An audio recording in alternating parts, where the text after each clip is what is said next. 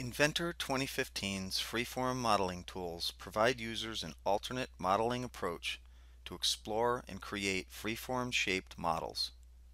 Freeform tools may be combined with existing parametric modeling approaches, giving users the freedom to decide to incorporate freeform modeling techniques when the design itself dictates it.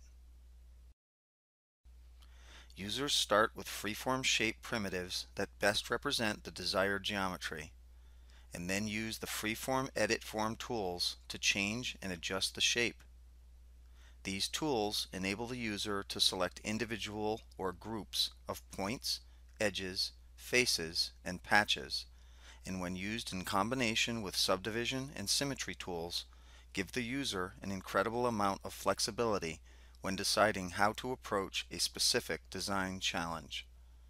Additionally, tools such as the freeform match edge command enable users to modify a freeform body to match existing model or sketch geometry.